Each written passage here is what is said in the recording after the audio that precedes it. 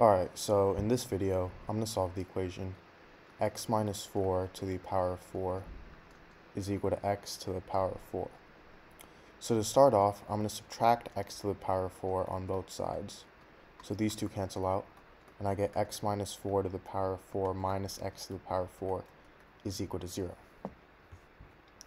Now, I'm going to rewrite this as x minus 4 to the power of 2 to the power of 2 minus x to the power of 2 to the power of 2 is equal to 0. And the reason I'm doing this is because now I can use the property a squared minus b squared is equal to a plus b times a minus b. So in this case, this is going to turn into x minus 4 squared minus x squared times x minus 4 squared plus x squared is equal to 0. And I can divide this up into two equations.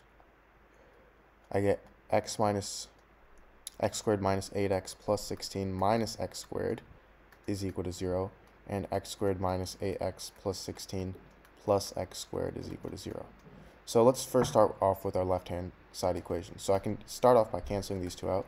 So I get negative 8x plus 16 equals 0, meaning 8x is equal to 16 and x is equal to 2. So this is one solution of x. And for this, I get 2x squared minus 8x plus 16 is equal to 0. And if I divide both sides by 2, I get x squared minus 4x plus 8 is equal to 0. And by using the quadratic formula, I get x is equal to 2 plus or minus 2i.